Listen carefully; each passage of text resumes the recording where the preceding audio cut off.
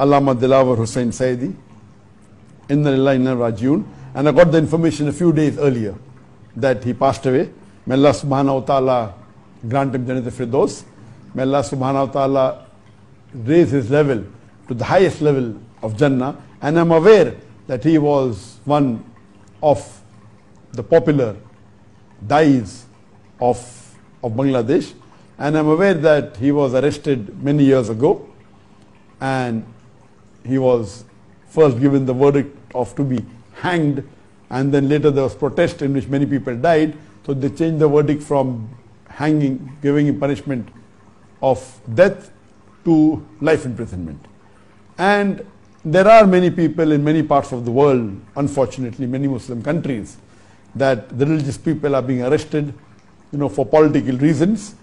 And one of them was Allama Dilawar Hossain Sayeedi.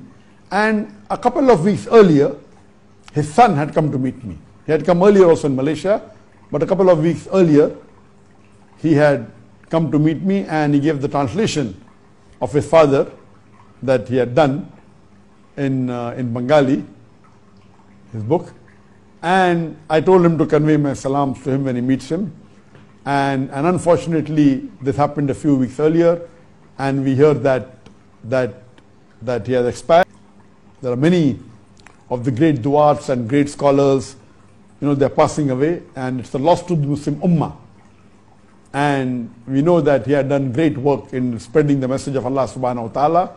And I pray to Allah subhanahu wa ta'ala that may He give him the highest level in Jannah, and may He give him a place close to the Prophet Muhammad sallallahu alaihi wasallam and the Anbiyas and the Khulafa Rashidin and the Sahabas.